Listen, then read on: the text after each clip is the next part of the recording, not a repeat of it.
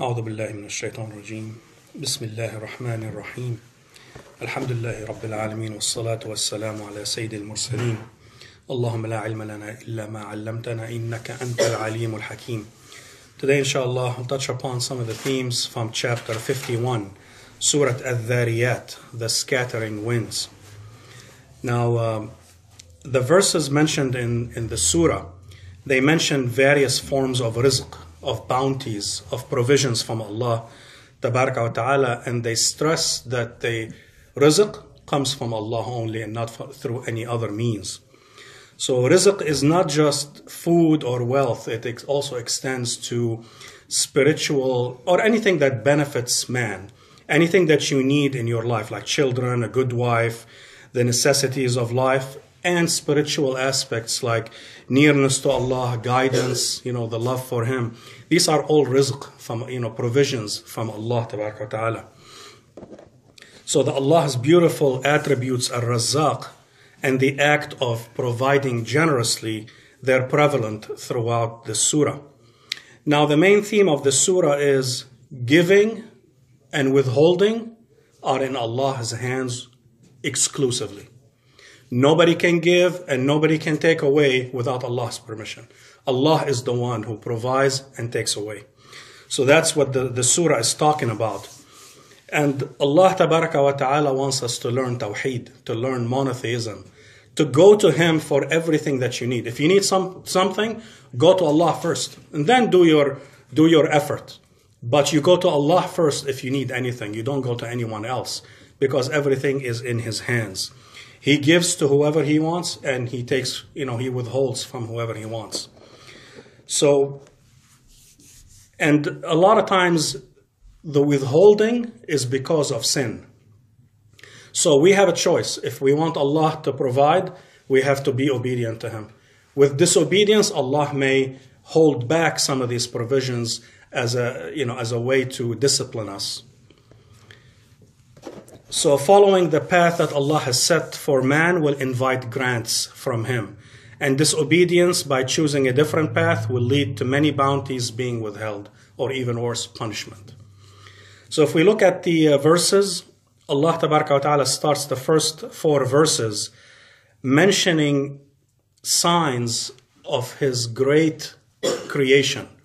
Great things that we may take for granted and we don't think about.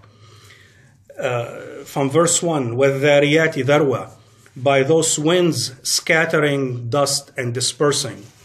فَالْحَامِلَاتِ وِقْرًا, and those carrying a load of water. فَالْجَارِيَاتِ يُسْرًا, and those clouds sailing with ease. فَالْمُقَسِّمَاتِ أَمْرًا, and those clouds apportioning each matter. So what these verses are pointing to is the rain and winds, and how the formation of clouds, because you see sometimes clouds start forming and then wind comes in and scatters them and it never rains. Other times the winds gathers all the clouds and it drives them and it rains wherever Allah wants. So, these are all great signs from Allah. Well, فَالْجَارِيَاتِ يُسْرًا, you have trillions of gallons of water floating in the air quietly and easily. I mean, if you think about it, if you need to get, 100 gallons of water from point A to point B, you need engines and you need a lot of noise and you need a lot of effort. And Allah is moving all of these things effortlessly, in the clouds. And then wherever He wants, it rains. So He apportions the rain according to His wisdom. Some land gets a lot of rain, some land gets no rain. That's up to Allah's wisdom. So Allah mentions those 4 important things.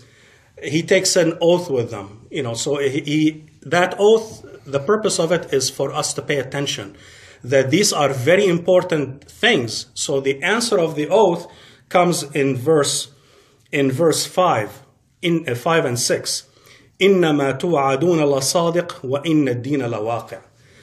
Indeed, what you are promised is true, and indeed the recompense is to occur. What the verses are saying is, whatever Allah promised in the Quran will happen, will surely happen, 100%. There is no doubt that there is death, there is life after death, there is reward, there is punishment. Everything in the Quran is sadiq, is a truth from Allah.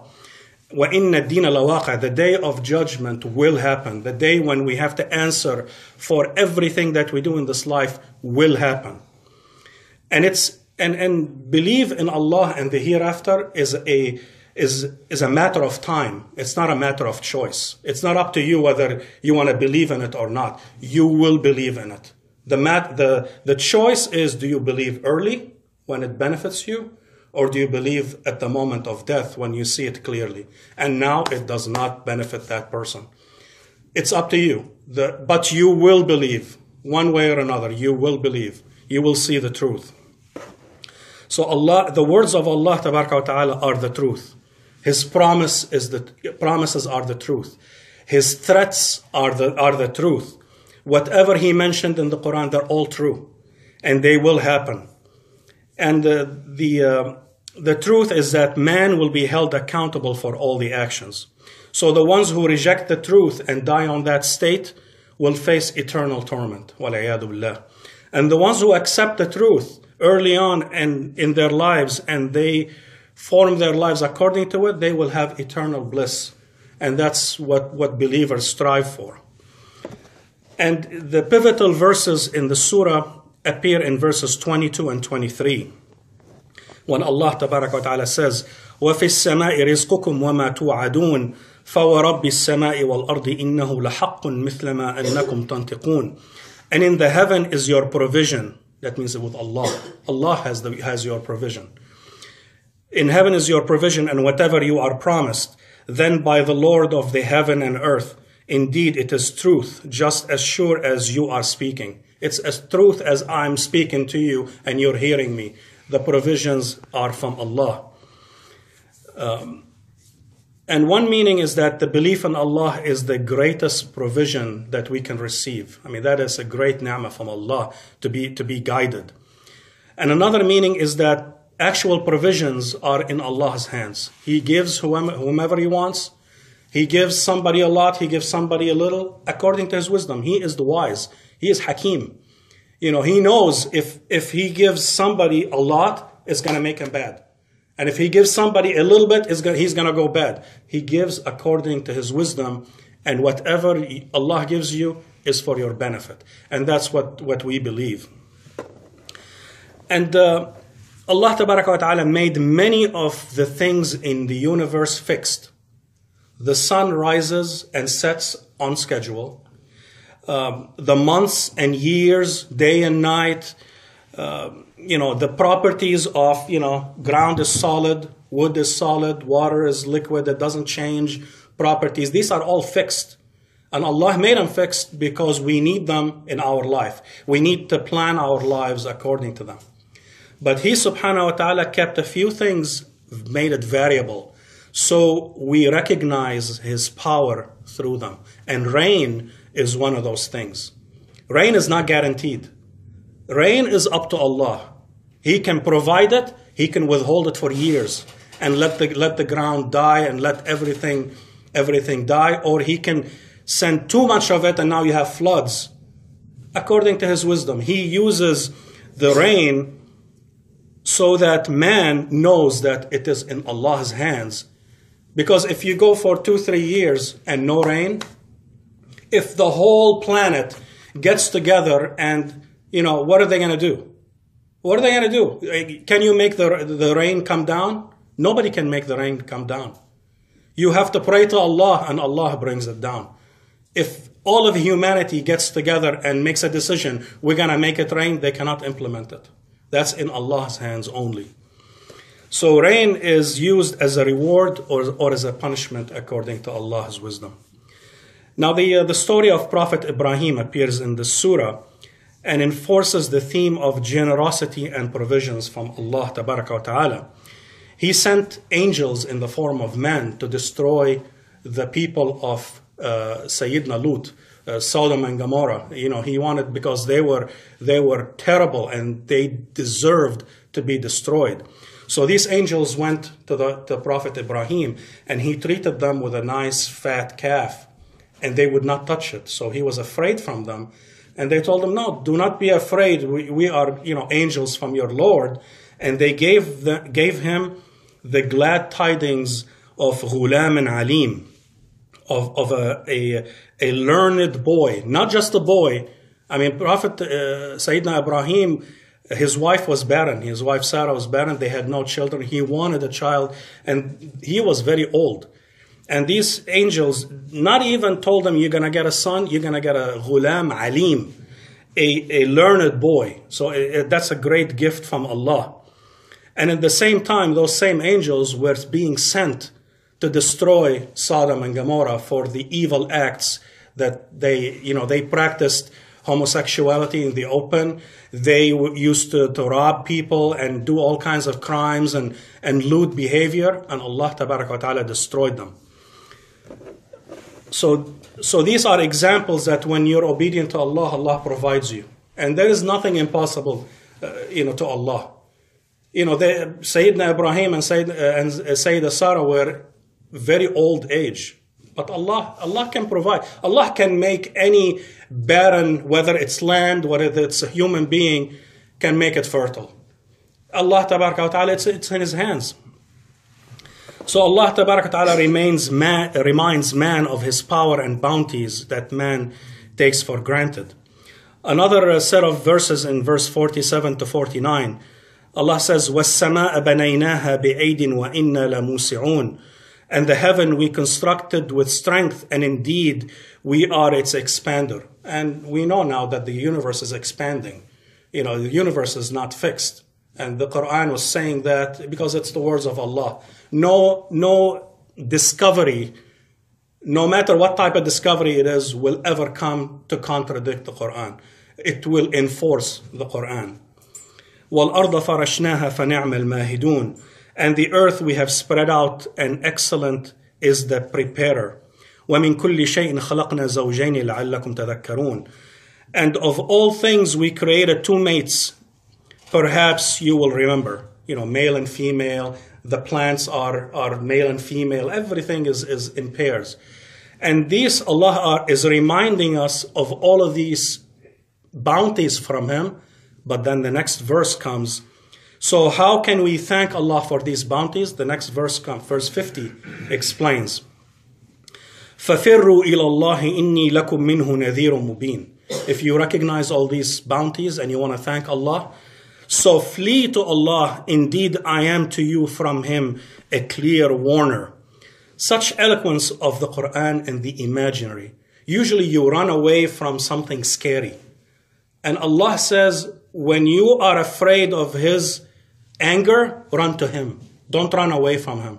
You cannot run away from Him. The safety is running towards Him while you run away from everything else that scares you. So this fleeing, فَفِرُّوا إِلَى اللَّهِ, fleeing gives us the image of breaking the chains, that this life, holds us with. You break those chains, you get rid of your attachment to this life, and you run towards Allah and you obey Him and you do what He wants you to do so you can get that reward. And in verse 51, Allah says, وَلَا تَجْعَلُوا مَعَ اللَّهِ إِلَهًا آخَرَ إِنِّي لَكُمْ مِنْهُ نَذِيرٌ مُبِينٌ. And do not make as equal with Allah another deity. Indeed, I am to you from Him a clear warner. So you thank Him by going to Him and by not associating and making shirk and elevating anything, whether it's yourself, your desires, or someone else, to the level of Allah and to the level of obedience of Allah. So Tawheed is the only way to thank Allah, by realizing that all bounties we enjoy and rizq come from Him. He provides it and He can take it away. And that's what we have to be firm on that belief. So failing to recognize Allah as the sole actor in this universe will lead to eternal loss and torment. And Allah says in verse 56, وَمَا خَلَقْتُ الْجِنَّ وَالْإِنسَ إِلَّا لِيَعْبُدُونَ. This is a critical verse in our faith. And I did not create the jinn and mankind except to worship me. You ask a non-believer, why are you here? They have no idea. They don't know why they're there. They don't know what they're supposed to do. We don't have that confusion. It is very clear. The matter is very clear to us. Allah says, I only created you to worship me. And worship is to obey, to behave the way that He told us to behave. That's worship. Worship is not just praying and doing salah and siyam and these. Worship is you form your whole life according to Allah's instructions. That's how you worship Him. So the verse is very clear that that's the purpose of our life. And worship is developing knowledge of Allah. And this knowledge will lead to obedience. And obedience leads to happiness in that sequence. So when you know Allah, you will love Him, you will obey Him, and you will be happy. You cannot obey Him without knowing Him and loving Him. You have to know who Allah is. That's where learning is a critical component in our life. You can spend all your life praying, it won't benefit you. If you don't dedicate some of your time to know who you are praying to, what does He want from you? That is not going to come by osmosis. You're not going to wake up in the morning and say, aha, that's what I'm supposed to do. You have to learn. You have to seek that knowledge. You have to seek the knowledgeable. You have to know what you're supposed to do in this life. And then you act based on that knowledge, and that makes you happy. So Allah, Allah says, وَمَا أُرِيدُ مِنْهُمْ مِنْ رِزْقٍ وَمَا أُرِيدُ أَنْ يُطْعِمُونَ إِنَّ اللَّهُ هُوَ الرَّزَّاقُ ذُو الْقُوَّةِ الْمَتِينَ in verse 57 and 58. It says, Allah says, I do not want from them any provision, nor do I want them to feed me. Allah doesn't need anything. We need Allah. Indeed, it is Allah who is the continual provider, the firm possessor of strength. So that whole concept that anything that you need comes from Allah. It has to be firm. You cannot think that your rizq comes from your manager or from the company that you work for or from a president or from a king or from whatever. Allah is the one who sends that rizq through these people, but He is the one. So when you want it, you go directly to Him. You don't go to anyone else. And Allah says, He is the Razzaq, Dhul Quwwat al-Mateen. He has it and He is able to deliver it. Nobody can stop Him. If He wants to give you things, nobody can prevent Him. If He doesn't want you to have something, if the whole world wants to give it to you, they won't be able to. And that's what Tawheed teaches us. Your relationship is with Allah and nobody else. Your competition is with yourself and your relationship is with Allah. So that has to be, no one should fear any loss of provisions with obedience to Allah. If you are a good Muslim, you shouldn't fear that you're going to lose. You're going to lose out on something. You have everything to win. You do not lose with obedience and you do not gain with disobedience. If you try to achieve something with disobedience, you'll never achieve it. And even if you achieve it, it'll be the worst thing that can ever happen to you. So the surah ends with a threat to the ones who disbelieve and neglect the reason they were created for. Allah says, فَإِنَّ لِلَّذِينَ ظَلَمُوا ذَنُوبًا مِثْلَ ذَنُوبِ أَصْحَابِهِمْ فَلَا يَسْتَعْجِلُونَ. And indeed, for those who have wronged is a portion of punishment like the portion of their predecessors. So let them not impatiently urge me. Do not ask for punishment. And that's what non-believers do. Oh, bring it on. You say we're going to go to hell, bring it on. That's the speech of a stupid person that does not believe. If they knew what was waiting, they would not be saying that. فَوَيْلٌ لِلَّذِينَ كَفَرُوا مِنْ يَوْمِهِمُ الَّذِي يُوعَدُونَ. And woe to those who have disbelieved from their day which they are promised. The final day when they have to stand in front of Allah and answer. And we have to be afraid of that day because that's what a believer, should do. We should fear that before you say anything, before you do anything, think about what you're going to tell Allah. How are you going to answer when He asks you, why did you make fun of this person? Why did you take this from this person? Why did you hurt this person? You have to have an answer. And if you prepare that answer, you'll never do it. So think about the day that, believing in the day of judgment is number 2 after believing in Allah. Because if you don't believe there is a reward and there's a punishment, then how are you going to be steadfast in this life? So Allah Ta'ala will send calamities in this life just like He sent it on previous nations. So we have to be aware of His anger and His punishment, and we should not invite it. Now the last thing I want to mention is the name of the surah, Surah Ath-Thariyat. It embodies the theme of the surah that providing and holding is from Allah. He is the one that drives, just like the wind can drive the clouds someplace where it rains or scatter them away where it never rains. It belongs to Allah. Giving and withholding are in Allah's hands. If you want something, go to Him. Don't go to anyone else. So a believer should focus on pleasing Allah and not fearing any loss in provision with obedience. اللهم علمنا ما ينفعنا وانفعنا بما علمتنا وزدنا علما وارنا الحق حقا وارزقنا اتباعه وارنا الباطل باطلا وارزقنا اجتنابه واجعلنا ممن يستمعون القول فيتبعون احسنه وادخلنا برحمتك في عبادك الصالحين سبحانك اللهم وبحمدك اشهد ان لا اله الا انت استغفرك واتوب اليك. السلام عليكم ورحمه الله.